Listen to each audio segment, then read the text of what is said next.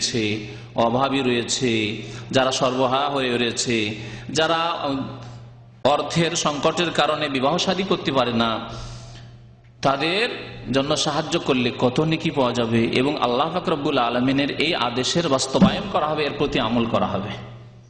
আমরা নিজের সাহায্য সহযোগিতা, সৎ পরামর্শ, আর্থিক দান এসব আমরা সীমিত করে ফেলেছি এই 2-4 জনের মধ্যে, এবং সেই ক্ষেত্রে অনেকেই যাকাত ব্যবহার করতে চেষ্টা করি, যাকাত দিয়ে কাজ সারতে চাই, সব ক্ষেত্রে যাকাত দিয়ে কাজ সারতে চাই। এক ব্যক্তি এখানে পরিবার নিয়ে এসছে, সে ওমরার ভিসায় বা ভিজিটে নিয়ে এসছে, তারপরে 2 বছর হয়ে গেছে, গত সপ্তাহে ফতোয়া জিজ্ঞেস করছে যাকাতকে আমরা কিভাবে আমাদের নিজের গরজে ব্যবহার করে থাকি। অনেক টাকা তাকে এখন ফাইন দিতে হচ্ছে, জরিমানা দিতে হচ্ছে দেশে পাঠানোর জন্য। ফতোয়া জিজ্ঞেস করছে আমার যাকাত আমি কি এই ক্ষেত্রে লাগাতে পারবো? আশ্চর্য হয়ে যাবেন আপনি। নিজে নিয়ে আসলে স্ত্রীকে, নিজে ভোগ করলো, আর সেই ক্ষেত্রে কি ব্যবহার করবে? যাকাত ব্যবহার করবে। আমরাও সীমিত ক্ষেত্রে, বিবাহ শাদীর ক্ষেত্রে যদি ভাই বোনের সাহায্য করি, যদি ছেলে মেয়েদের সাহায্য করি, আত্মীয় স্বজনের সাহায্য করি, গ্রামবাসীর সাহায্য করি, ওই ক্ষেত্রে চিন্তা করি যে যাকাত দিয়ে সারানো যায় কিনা, কাজ সারতে হবে কোন রকম যাকাত দিয়ে। তাহলে অন্য মুসলিম ভাইদের, মুসলিম বোনদের আমরা কি করে সাহায্য করব যদি আমাদের এই অবস্থা হয়? আল্লাহ পাক রব্বুল আলামিন এক কথায় বিবাহ শাদী করার এবং অন্যের করানোর ক্ষেত্রে উৎসাহিত করেছেন, আদেশ প্রদান করেছেন, এবং এর বড় ফজিলত রয়েছে, এর জন্য বড় আল্লাহ পাক রব্বুল আলামিন সওয়াব রেখেছেন। প্রিয় নবী মুহাম্মদ রাসূলুল্লাহ সাল্লাল্লাহু আলাইহি ওয়াসাল্লাম থেকে আব্দুল্লাহ বিন মাসউদ রাদিয়াল্লাহু তাআলা আনহু বর্ণনা করছেন প্রসিদ্ধ হাদিস বিবাহ শাদীর ক্ষেত্রে যুবক সমাজকে উৎসাহিত করছেন নবী করিম সাল্লাল্লাহু আলাইহি ওয়াসাল্লাম, ইয়া মাশারাশ শাবাব, হে যুবকদের দল, হে যুবকদের দল, মান ইসতাতা মিনকুমুল বাতা ফালিয়াতাজাওয়াজ, তোমাদের যে ব্যক্তি বিবাহ শাদী করতে সক্ষম, বিবাহ শাদী করতে সক্ষম, সে যেন বিবাহ শাদী করে ফেলে। আল্লাহ প্রত্যেক যুবককে, যারা সাবালক হয়ে পড়েছে আর ক্ষমতা আছে বিবাহ শাদী করার, ক্ষমতা মানে কতটুকু? ক্ষমতা মানে মোহরের ব্যবস্থা আছে, আর সেই বিবিকে নিয়ে আসার পরে এতটুকু তার মানসিক ক্ষমতা আছে, বল আছে মনে, যে আমি নিজে করে খেতে পারবো, নিজের পেটের ব্যবস্থা, খাবার ব্যবস্থা করতে পারবো, আমার নিজের স্ত্রীর ভরণ পোষণের যে ফরজ রয়েছে আমার উপর তা আমি পালন করতে পারবো। এই হচ্ছে বাতের শক্তি রাখা, অর্থাৎ বিবাহ শাদীর ক্ষমতা রাখা। বিবাহ শাদীর ক্ষমতা মানে এই না যে পাকা বাড়ি হইতে হবে, কাঁচা বাড়ি চলবে না। বিবাহ শাদীর ক্ষমতা মানে এই না যে অনেক টাকার মালিক হইতে হবে, কোন একটা ব্যবসা এই প্রতিষ্ঠান আপনার হইতে হবে, অথবা কোন একটা সার্ভিস চাকরি হইতে হবে, ইনকাম সোর্স কন্টিনিউ হইতে হবে না। দৈনিক আপনি দিন মজুর করবেন, মেহনত করবেন, সন্ধ্যাবেলা নিয়ে আসবেন, খাবেন স্বামী স্ত্রী। আজকে ভারত, বাংলাদেশে, পাকিস্তানের গরিব দেশগুলিতে বহু মানুষ, বরং অধিকাংশ মানুষ এইরকমই আছে, এরা দৈনিক আনে দৈনিক খায়। তাহলে কি তারা বিবাহ শাদী করবে না? তাদের সংখ্যা বেশি। মানিস্তাতা মিনকুমুল বাতা, যারা বিবাহ শাদী করতে পারবে, একজন মেয়েকে নিয়ে আসার জন্য নগদ এখন মোহর দিতে হবে, এর ব্যবস্থা তার কাছে আছে। তার পূর্বে তার কাছে পুরুষত্ব আছে, বিবাহ করার যোগ্যতা আছে। বাতের 2টি অর্থ, কারণ সেটি যদি না থাকে তো পয়সা থেকে বিবাহ করা চলবে না, পয়সা থেকে বিবাহ করা চলবে না। এজন্য বিবাহর হুকুমটিও এখানে বলে দেওয়া ভালো হবে, যে বিবাহর হুকুম, আসল হুকুম হচ্ছে সাধারণ অবস্থায় প্রত্যেক মুসলিম যুবকের জন্য বিবাহ শাদী করা সুন্নাত। প্রিয় নবী মুহাম্মদ রাসূলুল্লাহ সাল্লাল্লাহু আলাইহি ওয়াসাল্লামের সুন্নাত, তিনি একটি শুধু বিবাহ করেননি, একাধিক বিয়ে করেছেন, কয়েকটি বিবাহ করেছেন, বরং আল্লাহ পাক রব্বুল আলামিন উম্মতের জন্য 4টির বেশি জায়েজ করেনি, তার জন্য আরো বেশি জায়েজ করেছিলেন। খালিসাতান লাকা মিন দুনিল মুমিনিন, কোন মুমিনের জন্য জায়েজ নাই, তোমার জন্য খাস করা হয়েছে। আল্লাহ পাক রব্বুল আলামিন স্বয়ং কোরআনে কারীমে সূরা আহজাবে ইরশাদ করছেন, হে নবী আপনার জন্য এই বিষয় খাস রয়েছে। তো বিবাহ শাদীর আসল হুকুম হচ্ছে সাধারণ অবস্থায় প্রত্যেক যুবকের জন্য বিবাহ শাদী করা সুন্নাত। সে এই যৌবনকালে বেশি প্রয়োজন বোধ করুক আর নাই করুক, যুবক হয়েছে, সাবালক হয়েছে, বিবাহ শাদী করা সুন্নাত তার জন্য। বিবাহ শাদীর বিশেষ অবস্থায় হুকুম হচ্ছে ফরজ।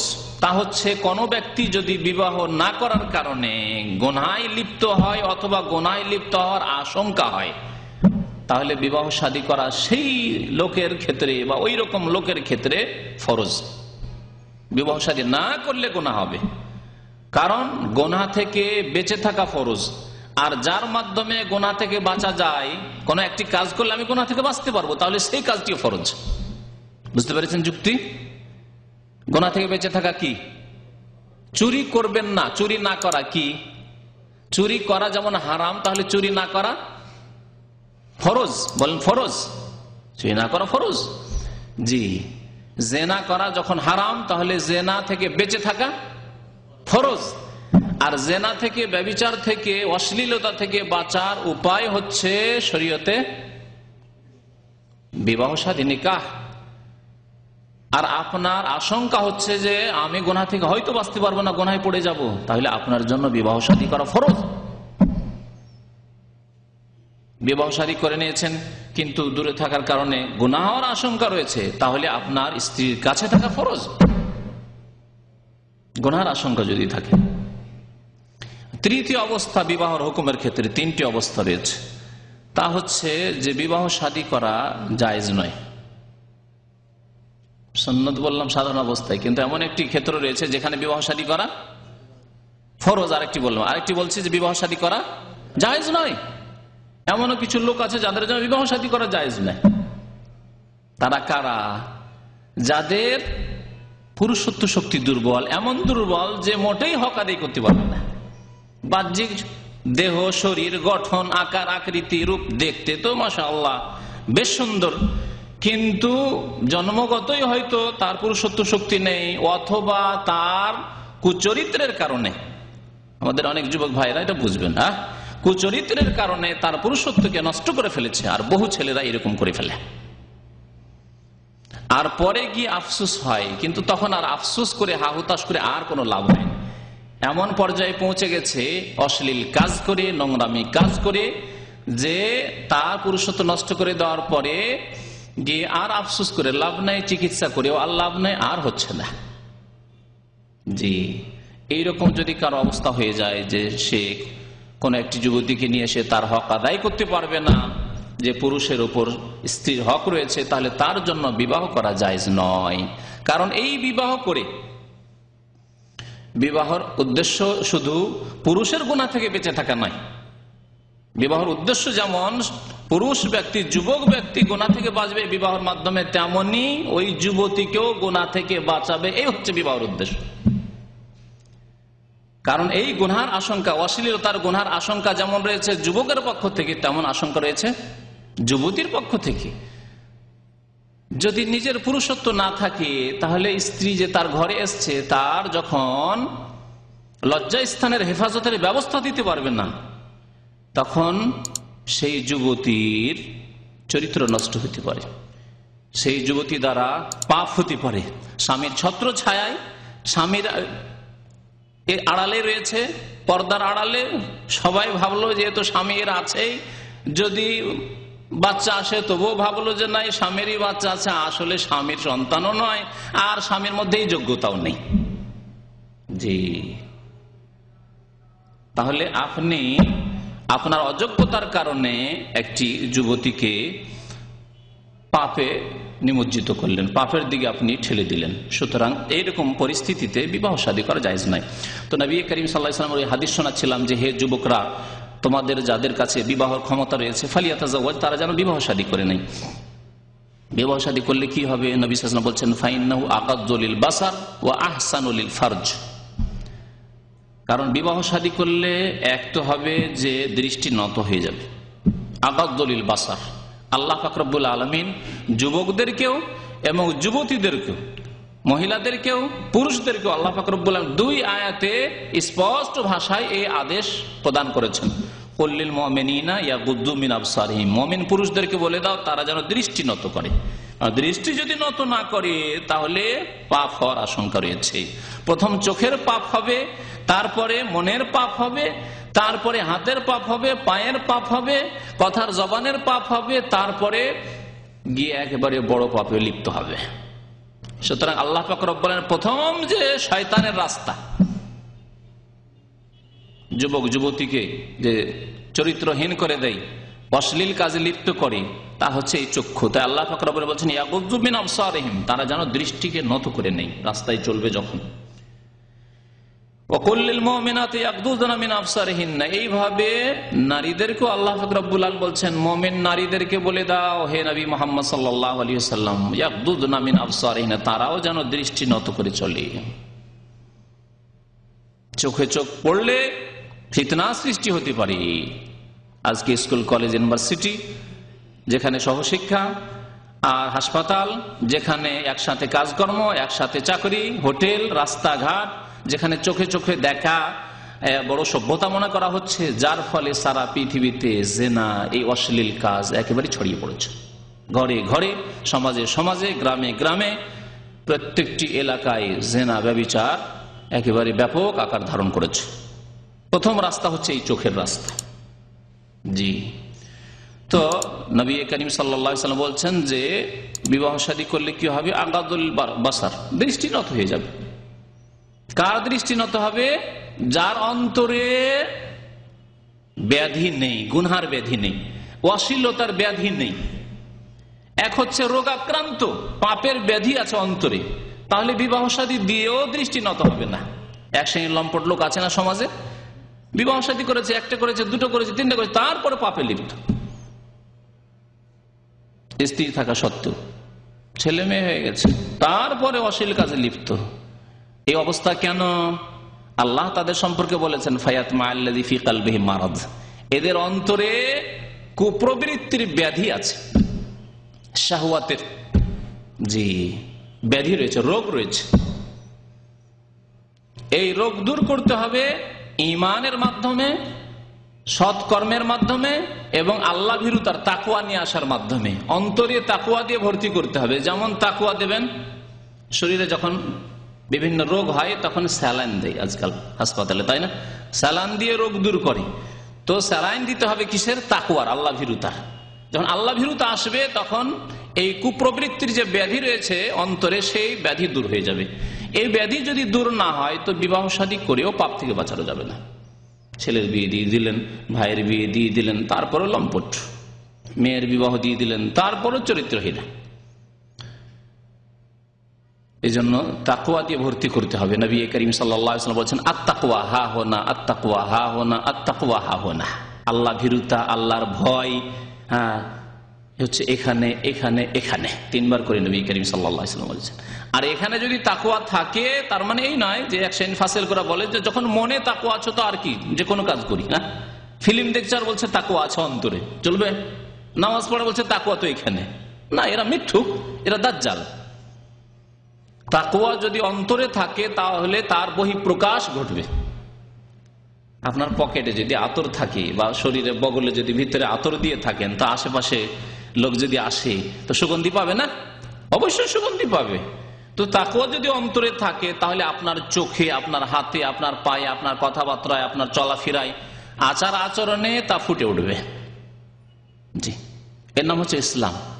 অন্তরে ঈমান রয়েছে, তাকওয়া, আল্লাহ ভীরুতা রয়েছে, আর জাহের হচ্ছে ইসলামের আকারে, ইসলামের বিধিবিধান পালনের আকারে, হারাম থেকে বেঁচে থাকার আকারে। জি, তারপরে ফরজ, ওয়াজিব, সুন্নত মোতাবেক জীবনযাপন করার আকারে। তো নবী করিম সাল্লাল্লাহু আলাইহি ওয়াসাল্লাম বলছেন যে বিবাহ শাদী করলে আগাদুল বাসার, দৃষ্টি নত হয়ে যাবে। কারণ আপনি দেখছেন আমার ঘরেই আছে, আলহামদুলিল্লাহ, আল্লাহ আমাকে হালাল রিজিক দিয়েছেন, আল্লাহ আমাকে পাক পবিত্র বস্তু দিয়েছেন, তাহলে আমি হারামের দিকে কেন যাব? তারপরে এমনি তো না দিলেও তো আমি যেতে পারছি না, কারণ আল্লাহ আমার উপর হারাম করেছেন। আর আমার যে মানুষ হিসাবে প্রয়োজন রয়েছে, সেই প্রয়োজন মেটানোর জন্য আল্লাহ দিয়েছেন। যদি আপনার কাছে পরিষ্কার পরিচ্ছন্ন খাবার থাকে, পরিষ্কার পরিচ্ছন্ন সুন্দর খাবার আছে, আর আরেকটা খাবার হচ্ছে নোংরা খাবার, আপনার এই যে খাবার যে বাড়িতে আছে সেই খাবারকে কেউ স্পর্শ করেনি, জুটো হয়নি, সেই খাবার আপনার ঘরে রয়েছে। আর আরেকটি খাবার দেখছেন যে মাছি ভান করে বসছে তার উপর, সেই খাবার আপনার সামনে এসছে। আপনি বাড়ির এই পরিষ্কার পরিচ্ছন্ন সাফ সুতরা খাবার ছেড়ে ওই ভ্যানম্যান করে মাছি বসছে, আর কত লোকে হাত দিয়েছে, খেয়েছে, জুটা করে রেখেছে, ওই খাবার কি আপনি খাবেন? রুচি হবে? একজন মানুষ যদি মুসলিম নাও হয়, ফাসিক মুসলিমও নয়, যদি কাফেরও হয়, এই প্রশ্ন যদি কাফের কেউ করি, ইহুদি খ্রিস্টানকেও করি, একটা হিন্দুকেও করি, যে আপনার বাড়িতে ভালো পরিষ্কার খাবার আছে আর আপনার সামনে আরেকটা খাবার পেশ করা আছে, মাছি একেবারে ভর্তি ভ্যানম্যান করছে, আর অনেকে তাজুটো করে ফেলেছে, খেয়েছে দিয়েছে, তারপরে উচ্ছিষ্ট কিছু থেকে গেছে, কিন্তু খাবারটা দেখতে সুন্দর লাগছে, খাবারটা দেখতে খুব সুন্দর লাগছে, কারণ হারাম দেখতে সুন্দর লাগে। তা আপনি কি ওই খাবার খাবেন? আপনার বাড়িতে যে স্ত্রী আছে, আলহামদুলিল্লাহ, আল্লাহ আপনাকে নিয়ামত দান করেছেন এবং আপনার সাথে সেটি খাস, সেটি আপনার, তাতে আর কোনো মাছি বসে না, জি, কোনো পাপিষ্ঠ লোক সুযোগ পায় না সেখানে। আর রাস্তাঘাটে যেসব মহিলা চলে, রাস্তাতে পথে দেখছেন, হোটেলে দেখছেন, স্কুল কলেজ ইউনিভার্সিটিতে দেখছেন, বাসায় দেখছেন, হাসপাতালে দেখছেন, সেগুলি এমন যেগুলিতে মাছির মতো ভ্যান করে পাপিষ্ঠ ফাঁসে নোংরা লোকেরা দৃষ্টি নিক্ষেপ করছে। আপনার ওই নাপাক খাবার, নোংরা খাবার খেতে ভালো লাগবে?